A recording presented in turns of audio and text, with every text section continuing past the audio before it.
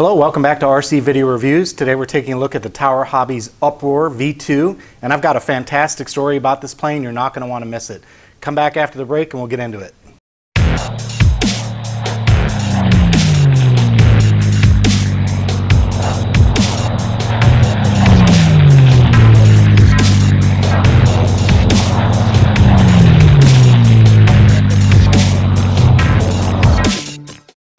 All right, before I get into the plane, I just wanted to pop this up in front of you one last time to show you that I did have a beauty cover for the Discharger, so that goes on there. I've got the fan covers on the back, so this is 100% complete and functional, and I even attached a little balance lead adapter so I could minimize the amount of time I spend connecting batteries to the discharge balance leads on the low voltage alarm. So that's the Discharger. It's 100% done, works great. And I'll put a video link in so you can, if you don't know about this, you can go check out how I did this, but pretty cool little device. I even put some rubber feet on the bottom so I don't scratch up my desk when I'm using it. Okay, the Tower Hobbies Uproar V2. This is a V2 plane because the original was a gas only and it was a kit.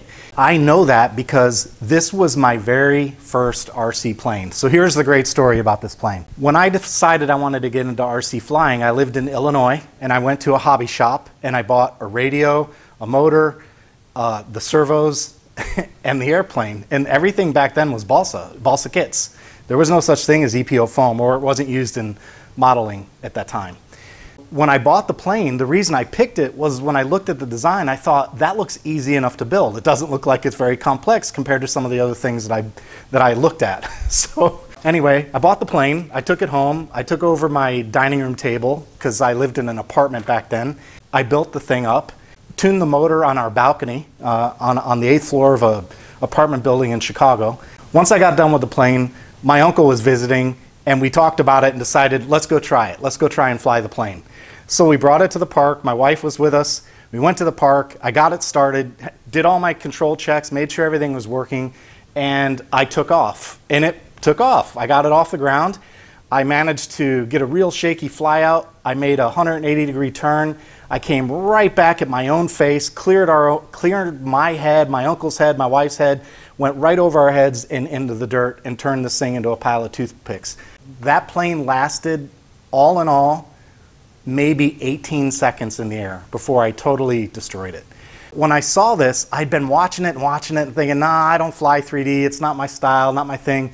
But I finally decided, because of everything that's going on with Horizon and Tower, I thought I might want to just go ahead and grab it. I'll probably regret it if I don't, because this can be a fun little fun fly airplane too. So if I don't grab it, it'll be my luck they run it out of production and I'll never see it again. So I decided what the heck, and I got a hold of one. So as I mentioned before, they had to convert this for electric use. And one of the things they did to do that was they put this big bay in the bottom. And I've already seen the articles, and I want to point something out. If you're building an electric plane and you see these holes like this, you probably need to cut that film out, because more often than not, that's designed for airflow. And if you don't want to do these, that's fine. You could cut something out in the back, but you have to let air in and you have to let air out. So if you see holes like this on an ARF, especially one that has a history of being a gas plane, you should think about opening them up to let the plane breathe. You also need to think about how to do that up front too, and it's pretty solid up front. So I'll be looking at this and figuring out where I'm going to open it, but maybe just in the firewall. But I am going to open this up front because you got to let that air in. You got to let air in so the electronics inside can breathe. Anyway, on the fuselage, very simple. It's a framed build. It's not sheeted, so it's frames all the way down with balsa formers and balsa side panels. And these are empty, so you can see, I don't know if the camera's going to pick up on that. Yeah, you can see that. So you can see that there are open gaps all the way back. That helps keep the weight down. A very simple build. It's a lot like a stick. You know, this is a lot like a stick build. And one thing that I'm going to say that I totally approve of, maybe Tower's watching my videos, I don't know, but I complain all the time how they drill out these holes, and when they do that, they make it, they drill them out so they fit proprietary motors, and when they do that, we end up having to fill them back in and re-drill them. This time, check that out, man. They finally left the holes undrilled. I totally approve of that. So now I can put my motor mount on there and I can get it to fit without having to do any extra surgery. So I'm really thrilled about that. Good on you, Tower. Good job. That's awesome that they did that. As far as the construction goes, I'll pull the bottom panel off and the top panel's already off. That's where the battery goes. So nice big battery tray, Velcro strap will go there, loops. There's little side tabs here for the loops, they'll go there. But yeah, everything looks fine. It feels very solid, feels very square. You know, as I look at it, everything looks like it's very true and square. I don't see any construction issues on the onset from the outside at this point on the fuselage. Everything looks good. The fuselage, the control tubes or the pushrod guide tubes, a little bit of flex in there for movement, but they don't move fore and aft, and that's the key. So what I'm doing is they do move a little bit left and right, which is okay. When the servo arm is moving, it keeps the tension off the arm, so that's okay. What you don't want is fore and aft. That's bad. So no fore and aft movement on those. They feel really good. And even the left and right is constrained. There's a little bit of movement, but not far enough to cause issues with centering or precision on the servo position. So everything looks good there. And then these, I think, are the wing locking tabs. So when you put the wing in, there's a locking tab that comes in here, and that hex head bolts down and holds that wing in place. Everything looks great on the fuselage, no complaints there, except for the fact that I'll have to open it up for airflow. That's the only beef that I had.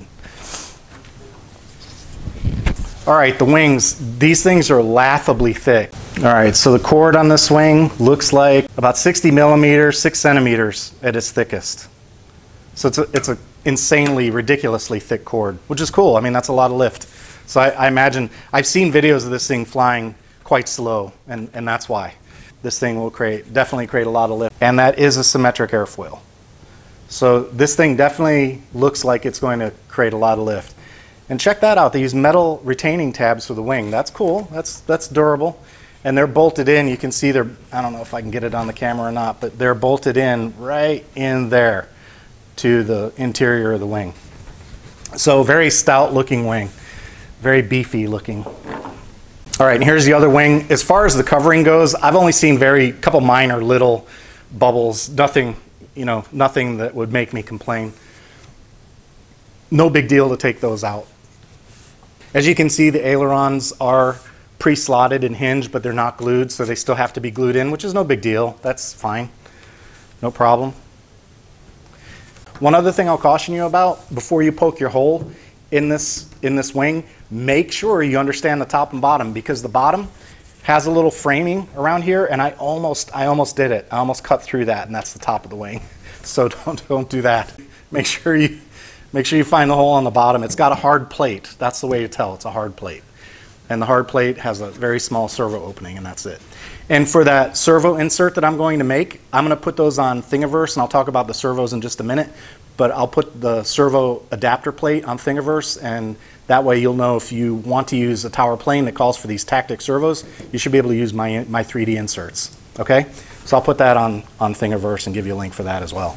Other than that, the wing looks great. I don't have any complaints at all about the wing. I know some guys get real nitpicky about how these spars meet at the formers, and maybe they'd sand that a little better. And I can kind of understand that a little bit.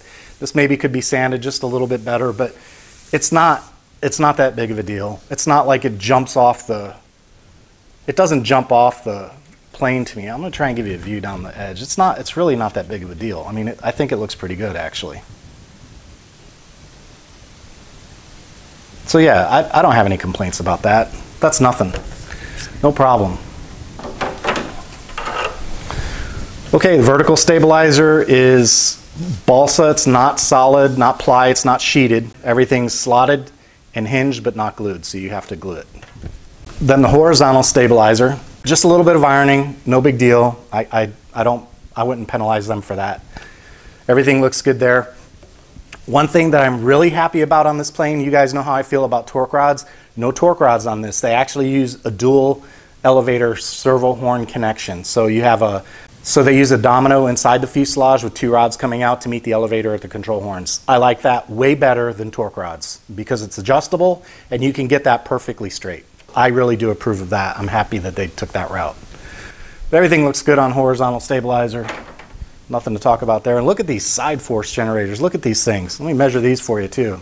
Yeah, 170 millimeters tall at the back. So they're pretty big side force generators. And those both, there's two of those. They look good. No issues there. Everything looks perfectly done. Here's the wing spar. This has to be registered as a weapon in most states. All aluminum, but very solid, very stout. So everything looks good there. I like it.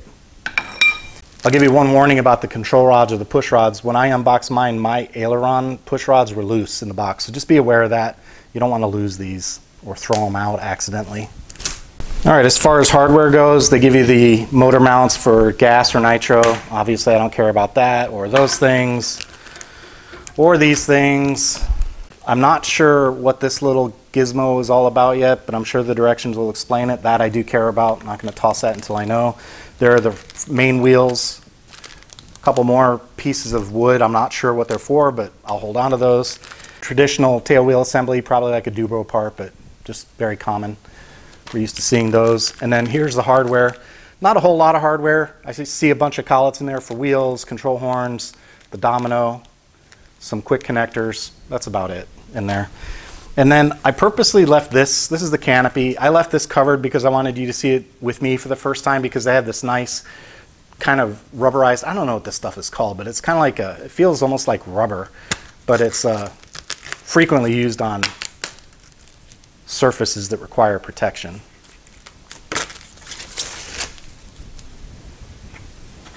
So there's the vacuum form canopy, and that looks very good. I see a little bit of a bubble. Isn't that picking up on the camera right there? Yeah, you can see it. Right there I see it. A little bit of a bubble. Imperfection, but yeah, and there's some scratches over here. See, that's one thing that I was talking about on that Extreme Flight Vanquish. Nothing. They use that real soft tissue paper, so nothing. On this one, there are some scratches right here. I'm not sure if the camera will pick that up or not. Yeah, you see them? Right there. Right there. Again, it's kind of nitpicky. And they tried, they made an effort, but what they're doing, it's not good enough. They need to use that tissue paper like Extreme does on their planes. All right, there's a decal sheet, and I really like what Tower's been doing with their decal schemes and their graphic schemes. Because it looks modern. You know, it doesn't look like it's from the 70s. Not that there's anything wrong with being from the 70s. Don't get all animated on me about that. But you know what I'm saying. It's a modern look, so that looks cool. Nice color scheme, and it's very reminiscent of the Tower Hobby Sport. So these two could go together on a flight day and look like they're on the same flight team or something. You know what I'm saying? Pretty cool. So good looking graphic scheme. Definitely approve of that. And then as far as the instruction manual goes, I think Tower probably they set the standard in the industry for instructions. They're very thorough, very detailed, good pictures, lots of descriptions. So Tower does do an excellent job with their instructions, and this is no different. All right, this plane requires, or they recommend, a 32 class motor with this. And if you remember when I did the big monster motor shootout, those were all 32 class motors. I've been waiting for another 32 class motor to get in from China, from Bitco. They were going to send me another Tomcat. But while I wait for that, what I'll end up doing is putting the Geforce G32 from Value Hobby on this plane. So I've got that ready to go, and I've got a 60 amp Beatles ZTW ESC, and as far as the servos go, I'm using the Emax 3003 17 grams. These have as much strength as the servos required or spec'd in the book, so that's why I chose them. But anyway, I got the servos from Altitude Hobbies, and I'm going to give them a little plug too. If you guys haven't used Altitude Hobbies, check them out, because I have to tell you, the times that I've used them, they've been very prompt with their shipping, and they get stuff from Colorado to Florida in a matter of like 2 or 3 days. I have to give them props. They do a good job, and there's no sponsor or anything going on there. That's just me letting you guys know where I've had good success with online hobby shops. So Altitude in Fort Collins, Colorado, they're pretty good. Give them a try. That's where I get my Leopard motors. I've been getting a lot of my ESCs there, and I get my servos there lately. All right, guys, that's all I've got on the Tower Hobbies Uproar V2. I know I still owe you a build video on the FMS Pilatus PC21. However, I'm still waiting for a part from China on that plane. During the build, something was broken. I'll cover that after it's resolved. I know I still owe you a build video on that. It's coming. I definitely want to fly that plane, but until I get that part, I'm stuck in the water. And that part's coming from China. This one, I think I have just about everything I need to build this, so I'll probably get started on this relatively soon and probably get a build video out pretty quick. And good news, our field opens on Monday. So in a few days, I'll be able to get out to the field and maybe get some more flight footage, which is awesome. I'm looking forward to that. All right, I hope you've enjoyed the content. If you're new and haven't subscribed to the channel yet, please consider doing that. All the subscriptions for RC video reviews are very helpful. If you're a regular member here and you've been joining us for a while, keep the comments up, keep the thumbs up going, and tell your friends, share the link, tell other people about the video. All that stuff helps, and I appreciate everything you guys do to help keep this channel rolling. That's all I've got for today. Hope you have a great day. Take it easy.